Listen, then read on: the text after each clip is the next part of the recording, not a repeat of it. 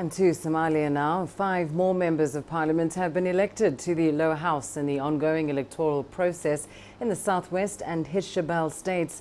Now, this brings the number of MPs elected in southwest state to 59, leaving only 10 seats to be contested, while in Hirshabelle 13 seats remain unoccupied. The country is using a limited voting system where nearly 14,000 delegates representing Somalia's clans are casting their votes for the 275-member lower house. Meanwhile, their counterparts from the regional parliaments have been electing the 54-member upper house. As the current winners celebrate victory, there have been mounting concerns over transparency and corruption within the polls.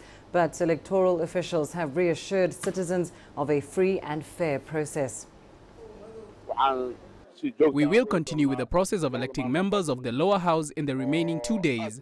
We will continue transparently until we are done with the exercise. It has been a year-long campaign and I did not ask any candidate to withdraw his or her bid. I was prepared to work with anyone in case I lost, and I hope they will do the same.